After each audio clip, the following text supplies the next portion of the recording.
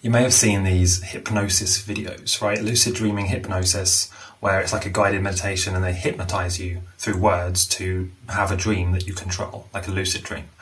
And in this video, I want to just answer the question, does lucid dreaming hypnosis actually work? Because it's quite a popular thing. There's loads of videos, loads of views. You may have seen them and you may have even listened to them, but it's not really what you think. And it only works for certain types of people. There's also the question of, is hypnosis actually safe? Because what you're doing with hypnosis is you're using subliminal or kind of like unconscious, subconscious messages, and you're getting those into your brain. So you really need to first know that you need to basically trust the person who's actually doing the hypnosis. So whoever's making the video, you first need to really make sure you trust them. Because if you don't trust them, then, or you don't think they're credible, then you don't know what messages they're going to be putting into your brain, and it's just not good. You should never let messages into your brain unless you really know what they are and you actually agree with them. Or, in the case of subliminals and hypnosis, you don't have to know what the messages are, but you should definitely trust the person who's giving you the messages. So basically, hypnosis, as you probably know, right, it works mainly if you're already suggestible. So if you're already quite open-minded and you're open to suggestions. Because not most people, but a lot of people are open-minded and open to suggestions. But there's a lot of people, especially in the spiritual community, who are not as suggestible. They are more kind of discerning and they are more able to spot something that doesn't resonate or that doesn't feel right. So, and this is kind of a predicament, right? Because the main people who would be likely to use hypnosis would be spiritual or open-minded people. So you kind of have this little bit of a paradox, really.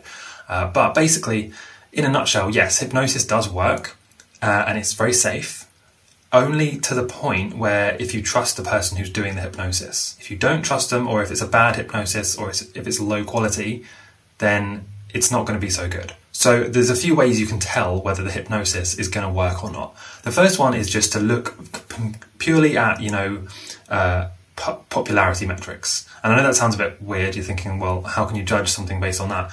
Well, the YouTube algorithm these days is pretty good. They've spent, a lot of money on making sure that the algorithm pretty much, it has some mistakes and some exceptions, but usually if it shows a video to a lot of people, it means that a lot of people engaged with that video and watched it a lot of the way through, which is a pretty good indicator that that video is good, right? So if you see a hypnosis with a lot of views, 9 times out of 10, that means that it's quite good. Because if it wasn't good, people would just immediately stop watching and YouTube would not promote it to anyone. And this is something that you can test it out for yourself. Make your own YouTube video and you'll see that unless you make a really good video, it won't be shown to anybody. And so this is it's a good rule of thumb. It's a good place to start from. So just look for a hypnosis and see, right, which one has 10 views, right? And which one has like more than 100,000 views. The ones with more than 100,000 usually are going to be the better quality ones because they're the more popular ones that people engage with and keep listening to. Now, there is a kind of exception to that because what can also trick the algorithm is if it sounds good, right? So if you have a hypnosis where the background music is really nice, that's going to keep people listening just as much as a good hypnosis would. So you have to, use your own discernment for this a bit as well. It's not just about how many views the video has.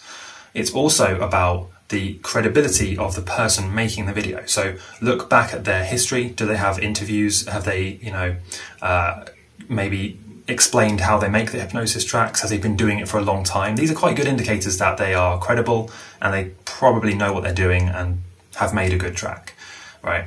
I guess this doesn't just apply to hypnosis. This probably applies to any area of study, right? Usually if the person has been doing it for a long time, teaching it for a long time, then they have some idea what they're talking about, or at least you would hope they do, right? And the next kind of, obvious way of telling whether it's a good hypnosis or not is first you look for the popularity. Do people in the comments say, yeah, this really worked for me, this was really good? Then you look at the creator, so how long have they been doing it and this kind of thing. And then you look at the results. So you actually listen to the track yourself for a few minutes, like 3 to 5 minutes, and notice how you feel. Do you feel any kind of shifts happening? Do you feel that you're being guided effectively into a different state of thinking or feeling? And if you are, if you feel something shift or something a little bit different, that's a very good indicator that it's a good hypnosis. So, and there's a few other ways as well, but then we're getting into more complicated stuff. And from 9 times out of 10, you know, those 3 things will help you discern, like, this is a good hypnosis, this one will probably work, and this one probably won't work.